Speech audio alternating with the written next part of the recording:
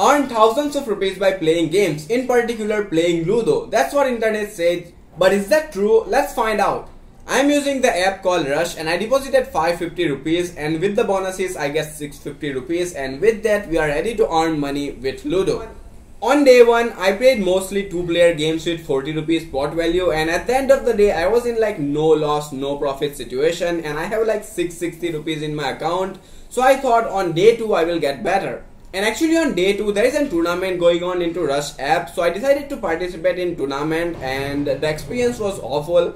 I think the tournament is a complete scam. The tournament rules are pretty simple, like you will get pre-arranged Ludo board, and you have to score as much as you can in a minute, and the more you score in a minute you will get higher position in the leadership board. But the problem here is leadership board always looks staged, like you can hardly score 150, and the leadership board always have like 400 and 415 score, and the first 100 position of leadership board are always taken by the 4 players with 25 re-entries with that high score. That's always looks sketchy, and that's why I would say don't play tournament. And at the end of the day 2 I was at 450 rupees in my account, so that means we lost 200 rupees, but not all hopes are lost, so I think we will recover on day 3.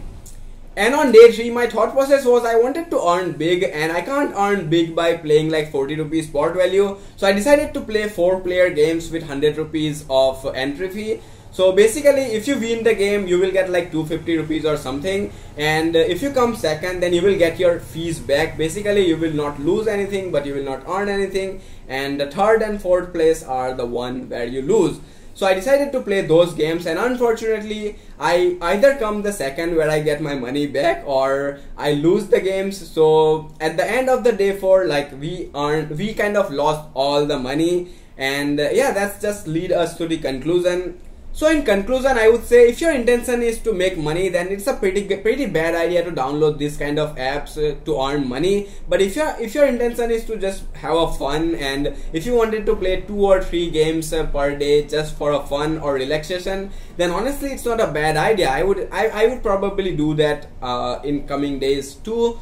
So yeah, that's it. Only one, but just remember that only one will make money here is the game organizers or game company, not the players.